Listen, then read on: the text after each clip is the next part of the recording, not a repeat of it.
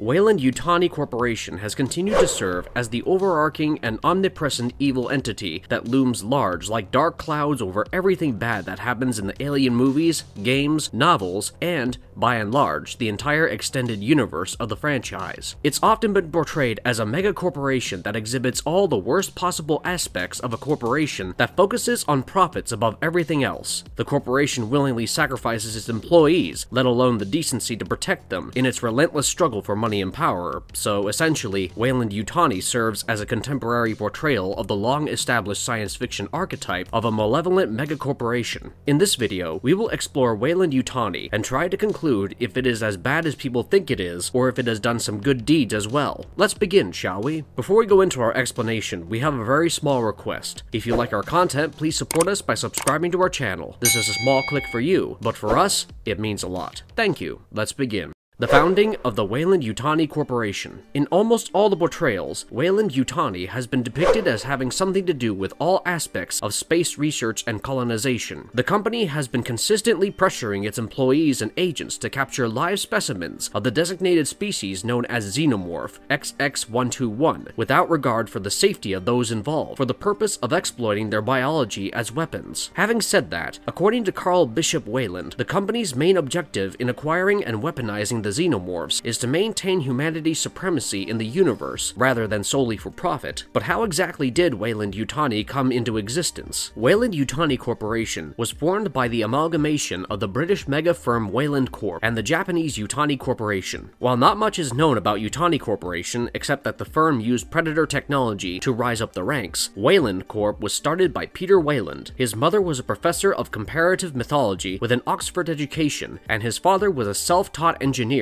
Was born in Mumbai, India on October 1st, 1990. At the age of 14, he invented a synthetic trachea made of engineered stem cells, which earned him his 12th patent. On October 11th, 2012, Peter Weyland established Weyland Corp, which he named after himself. On March 27th, 2015, Weyland hit his first billion because he looked up some solar panels that move just like the Earth does, so they always soak up the sun's rays, like it's summertime. And the best part? They keep on doing it all year long. This effectively ended global warming. This was the first major milestone in the life of Peter Weyland and in the future of his marvelous firm. But things changed for Weyland Corp after the death of its founding father, and by 2099, Yutani Corporation had taken over its British counterpart, thus forming an ultra-rich and powerful megacorporation called Weyland Yutani Corporation. Interestingly, the corporation in the movie Alien had a different name at first, Weyland Yutani, to be exact. You could spot it for a quick sec on a monitor, a can, etc. The logo for the company in the movie was like a sun with wings, taking cues from Egyptian-style buildings. However, it was James Cameron who added the D in Weyland. Weyland Yutani storyline in an Alien universe. You know, Weyland Industries achieved something or the other each year from its inception until 2099, when it merged with Yutani Corporation. So to keep the video informative and crisp, we will only discuss the major turning points in the history of the firm. If we are to follow the timeline, on December 10th, 2017, Weyland was awarded the Nobel Prize in Science for his badass work on the polar ice caps. He used the big bucks he made in 2015 to buy the rights to some dope technology that NASA came up with but couldn't fund properly. They called it Project Prometheus, or something fancy like that. That's not all. In 2023, the year we are presently living in, Weyland found the cure for almost all forms of cancer, and if we are to believe the Alien universe, Weyland will introduce us to David in 2025, his first ever synthetic prototype. However, David would invite a lawsuit from Yutani Corporation over itself, but Weyland Corp would go on to win the lawsuit and patents to David 3-4 years later. And then on, there was no stopping Weyland Corp. These guys filed for innumerable patents and achieved technological and biological feats such as discovering the body's ability to go into hypersleep, the science behind faster-than-light travels, etc. In 2028, Weyland Industries made major changes to their David android prototype, which allowed him to interact with humans for the first time. This meeting went really well, and just a few months later, in March of that same year, the company achieved something pretty darn impressive. They hit a market capitalization of $100 billion in just 5 years. years, making them the first company ever to do so. On July 27, 2030, Weyland Industries scored a patent for an awesome invention, the hypersleep chamber. This device could start up, keep tabs on, and end hypersleep, which was a huge game changer for space travel. Thanks to it, missions could go on for way longer and be way more intense than ever before, which meant humans could make discoveries no one thought possible. So you see, each of these milestones is essentially paving the way for Weyland to do what he ultimately does. In May of 2032, Weyland's brainiacs cracked a mind-blowing discovery. They found the inverse relationship between velocity and the flow of time, and with that knowledge, they were able to create something that people had been dreaming of for ages, faster than light travel. Once they had that breakthrough, they started figuring out how to make it work for real-world applications, which is probably how the spaceships in the alien universe, like the Nostromo and Sulaco, were able to get around. Oh, by the way, you should keep in mind that through all these years, the weapons wing of the firm was hard at improving rifles, and they eventually invented the pulse rifle. By the year 2033, Weyland Corp had 1 million employees, and each year, they discover something more extraordinary and profitable than any previous discovery. On December 21st, 2037, Weyland stargazers spotted a part of space that was chock full of minerals and all sorts of other goodies, which they called the Outer Veil. The company was pretty stoked about it, and even made plans to visit this area within the next 100 years. In the year 2039, they created the first breathable atmosphere on planet GJ667cc using their terraforming tech, and later in that year, they discovered Acheron LV426, the very planet that started it all. The next few decades were equally monumental for the industry. Patents like power loaders, intergalactic lifeboats, advanced vehicles for extraterrestrial travel, etc. came in handy until Holloway discovered the star map. However, by that time, they had made exceptional upgrades to David, so much so that people could not tell if David was a human or a robot, with the capability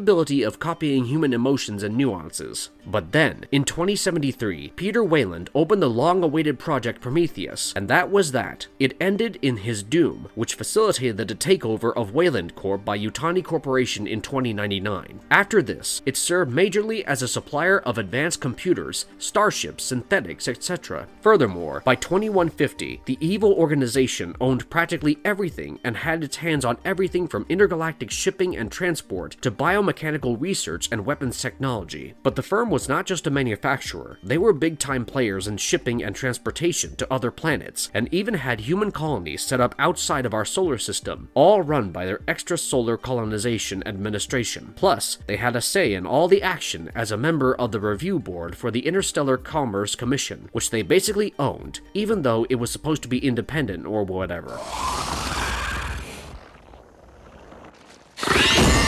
Why does Weyland Yutani want a live xenomorph? We cannot stress enough the fact that the xenomorphs aren't as much the monsters in the alien films as are the men and women who make decisions for Weyland Yutani Corporation. Their efforts to acquire a xenomorph are so ruthless that they consider their employees expendable. Imagine if your employer wanted you dead if it meant that a certain project would get completed in time. Scary, right? But why does Weyland Yutani want a xenomorph so badly? What would they do with it? Well, if you have watched the movies, you may have some idea, and if you've read the novels or the comics, you may know some more. But let's explore all the things that the mega corporation wants with these minions of hell. Introduced in Ridley Scott's Alien, they never actually say Weyland Yutani's name out loud, and prefer calling it the company. They just show it on computer screens and beer cans and stuff. It's like this mysterious presence lurking in the background. In the movie, the commercial space vessel Nostromo is on its way back to Earth with a team of 7 crew members in stasis, including Ellen Ripley. They're all snoozing away in stasis when the ship's computer, Mother, picks up a distress signal coming from a nearby moon. Mother wakes up the crew in accordance with company policy, which requires the investigation of any potential distress signals. The moon's atmosphere messes up their ship, so the engineers stay behind to fix it, while the others go check out the signal. Soon, Ripley learns that the signal was in fact a warning. Ripley also learns about the company's intention of bringing back a xenomorph specimen safely back to Earth, regardless of the cost. In James Cameron's Aliens, this role was taken over by Eleven's favorite doctor, Carter Burke. Wait, that's from another universe. Oh, come on, we all like a Stranger Things reference here and there, at least we do. Anyway, in Aliens, the Colonial Marines find it more than difficult to deal with the biomechanical threat, and it proves just how skilled the xenomorphs were at killing and slaughtering. Xenomorphs are insanely powerful and destructive, which means they're perfect for use as a bioweapon. And get this,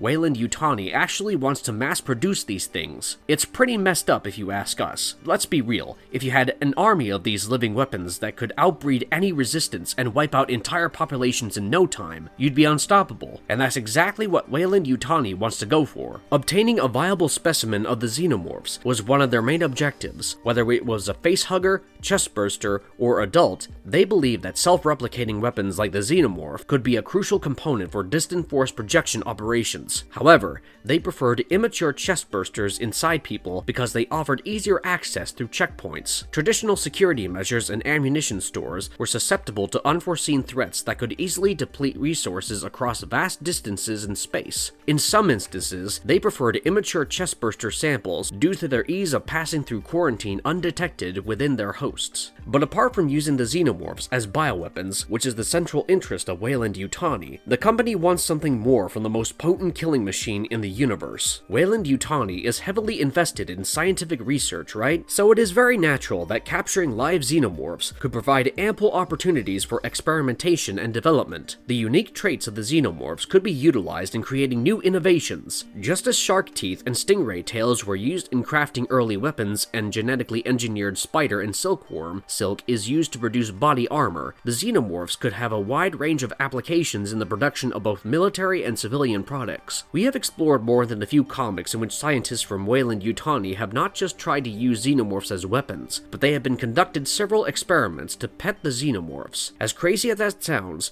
they did really try all that.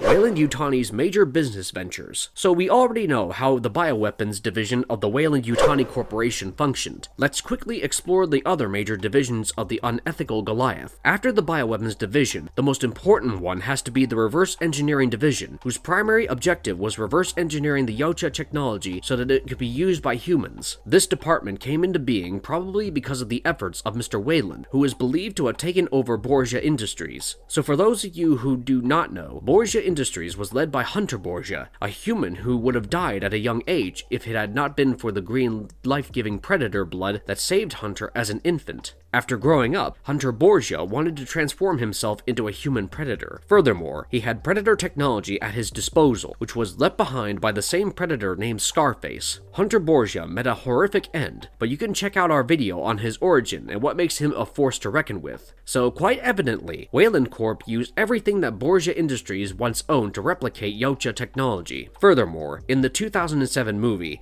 Aliens vs. Predator Requiem, a Miss Yutani arrives to collect from one Colonel Stevens. This further proves the influence Yutani Corporation has on Weyland Yutani's reverse engineering division. Needless to say, even this division has little to no regard for morals and ethics. Furthermore, there are other divisions like the Special Services Division that care for extra scientific projects. For instance, Carter Burke from Aliens served as the Special Projects Director, but it could be an umbrella organization that essentially takes care of all other divisions and serves as an oversight committee. Of course, there's the Weapons Division, which takes care of conducting research and development of weapons, which can range from anything from a pulse rifle to a power loader. But that's not it. In 2065, Weyland Industries was approached by the US government to establish a peacekeeping force composed of Marines for future colonial conflicts. This initiative eventually gave rise to the Colonial Marines. Clearly, the US Colonial Marine Corps has a close relationship with Weyland Yutani. In fact, Weyland Yutani also manufactured many of the Corps' weapons and vehicles, and often oversaw their deployment in operations where the company had a significant stake. Although the company didn't officially own the Corps, they partially financed it, effectively making the Corps available for their personal use, and even using USCM equipment themselves. Competitors of Weyland Yutani Corporation. Of course, in a world so huge and with technology so advanced, there could hardly be one megacorporation without any competition. The first one of these, and possibly the most haywire one, is SynSound, a firm that wanted to fill the airwaves with all kinds of experimental music. They even used the voices of dead musicians like Elvis. They were always trying to one-up their rivals over at MedTech. SynSound helped this guy Damon Eddington get his hands on an ovomorph from MedTech, and he recorded all kinds kinds of crazy sounds from the alien, like it killing animals and people, etc. Eddington wanted to release a symphony of hate using these sounds, but things went wrong when the Xenomorph broke loose. It was a total mess. Speaking of medtech, the SynSound rival, this company's field of expertise was primarily medical research. And of course, they were so caught up with it that they forgot if they should carry out such experiments on xenomorphs. They even had this top secret lab with a xenomorph hive under their main office. They first captured a xenomorph that they called Old Blue before using it as a tracker for other xenomorphs. Eventually, they even created a xenomorph-based robot. These two firms appeared in the comics titled Aliens, Music of the Spears, and continue to remain one of the most obnoxious yet entertaining of all Alien story arcs. The next in line has to be the Chigusa Corporation, which employed the legendary human predator Machiko Noguchi. She is from the ultra-rare breed of humans who were inducted into a Yautja clan. The Chigusa Corporation was headed by Takashi Chigusa and had its headquarters situated in New Osaka. The primary focus of the company was to construct and manage colonies beyond the boundaries of our solar system. Regrettably, the selection of planets for colonization made by the company turned out to be ill-fated, with 2 of the colonies being struck by catastrophic events. Ryushi, which was previously utilized as a training ground for young predators, was chosen as a site, and it turned out to be disastrous when a group of predators arrived there to perform a blooding ritual. You should definitely check out our video on the life and history of Miss Noguchi. Another one from the comics, Montcalm Delacroix et Cie, was a company run by Lucien Delacroix and his partner, but in reality, it was controlled by a computer mainframe named Toy, which wanted to exterminate humans by creating a species of hybrid xenomorphs by splicing the DNA of humans, predators, and aliens. Speaking of gene splicing and hybrids, we've already spoken about Borgia Industries. Borgia Industries was owned by the notorious Borgia family, with links to organized crime. Following the destruction of New Way City by the self-destruct device of Scarface, the company took the opportunity to rebuild the city and rename it Neonopolis. Eventually, the company was acquired by Mr. Weyland, who utilized some of Borgia's technology to develop the mother computer. Then, there's the ZCT Corporation from Aliens, Rogue, which owned the Sharon base. This place housed Project Chimera under the supervision of Ernst Kleist. Despite being in charge, Kleist was dissatisfied with the restrictions imposed by the mega corporation and attempted to gain more autonomy. He concealed several breakthroughs, such as his early achievement of creating the Xenomorph King via gene splicing. Unfortunately, Project Chimera met its demise when the Sharon base exploded, causing significant losses to the company's assets. Lastly, we have the Grant Corporation and the Siegson. In Aliens Genocide, the Grant Corporation experienced a rapid rise after Earth was cleared of aliens, profiting from xenomorph research and developing various products. However, after encountering financial and legal problems, Daniel Grant led a mission to Xenomorph Prime to obtain more royal jelly, resulting in a change of heart and an effort to reform the company. In contrast, the Siegson Corporation is a major player in the new Alien Expanded Universe, responsible for producing malfunctioning working Joe androids without behavioral inhibitors. Siegson's downfall culminated in the destruction of the Sevastopol station in 2137 by Amanda Ripley in Alien Isolation. Will we see Weyland Yutani Corporation in upcoming Alien TV shows? Well, yes, we would be seeing the company on the new Alien TV show, but the megalomaniac megacorporation would have a rather subdued role. Instead of being the overarching secondary villain, Weyland Yutani would have competition in the form of several similar firms. We feel that this is nothing short of a welcome move, and although the first 2 films were great is an understatement. They were legendary. Anyway, what we're trying to say is that although the Weyland Yutani Corporation's major role in the first 2 movies was just about perfect, it would not harm to see a few more players fighting for economic and military dominance. The more unethical Goliaths there are, the more xenomorphs running around the place. But this is one man's opinion. What do you think? And if you liked our content, don't forget to leave a like and subscribe to us if you haven't already. Have a good one and be safe. Thanks, everyone.